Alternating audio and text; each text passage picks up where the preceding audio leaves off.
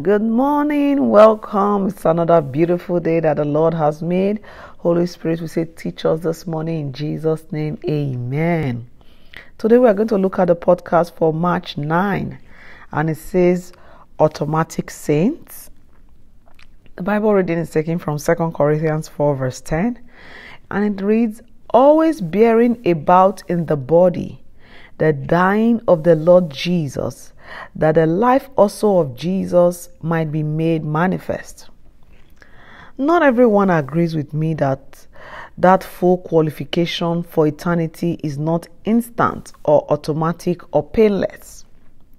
I can only hope that you are wise enough, desirous enough, and spiritual enough to face up to the truth that every day is another day of spiritual preparation, another day of testing and discipline with our heavenly destination in mind. I hope too that you may begin to understand why many evangelical churches are in such a mess. It has become popular to preach a painless Christianity and automatic saintliness. It has become part of our instant culture. Just pour a little water on it, stir mildly, pick up the gospel tract, and you are on your Christian way. Lo, we are told this is Bible Christianity. It is nothing of sort. To depend upon that kind of formula is to experience only the outer fringe, the edge of what Christianity really is. For when the new birth is real and the wonder of regeneration has taken place, then comes the lifetime of preparation with the guidance of the Holy Spirit. So today we are looking at the fact that we are not automatic saints. And like I will say, giving your life to Jesus is not the end of your journey, but rather giving your life to Jesus, accepting Him as your personal Lord and Savior, confessing with your mouth, believing with your heart, and asking for repentance is the beginning of the journey. So when you become born again, you enter into this new life. The Holy Spirit begins to guide you on a lifetime journey with eternity as your focus. So don't let anybody deceive you that just picking up a little tract, reading one verse today, here and there, it's enough. While if you do that, you might make heaven, but you will really not fulfill the full essence of your being a believer, the full essence of the will and the purpose of God for you.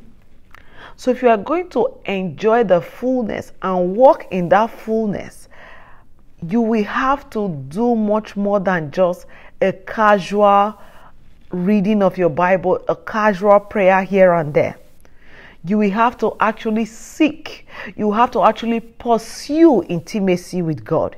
You have to seek Him. He said, when you seek, you will find. When you knock, the door will be open. This means you have to be intentional in your Christian walk. Only then will you fulfill the will and the purpose of God. Only then can you receive the gift of God that He so graciously gives, and you'll be able to use this gift to edify the body of Christ. So I want you to examine your Christian life today and move beyond the realm of spiritual babes. When you are a new babe in Christ, yes, you can drink milk, but you must move to the age of maturing in Christ and developing a rich fellowship and intimacy with the Holy Spirit. The prayer here says, Dear Lord, I'm not interested in putting a religious facade for people to see. I want to make progress in becoming more like you today in Jesus' name. Amen. I don't know about you. I want to become like Jesus. It's a hunger, it's a thirst, it's a passion in my heart. And I pray that as you begin to desire to know Him, the Holy Spirit will satisfy you with an endless thirst and passion in Jesus' name. Amen. Father, we thank you for today. We magnify your holy name. Holy Spirit, we say our desire is to know you. Our desire is to follow you until the end of age, oh God. And Lord, we pray this morning that you will help us, Lord, to seek and find in Jesus' name. Amen.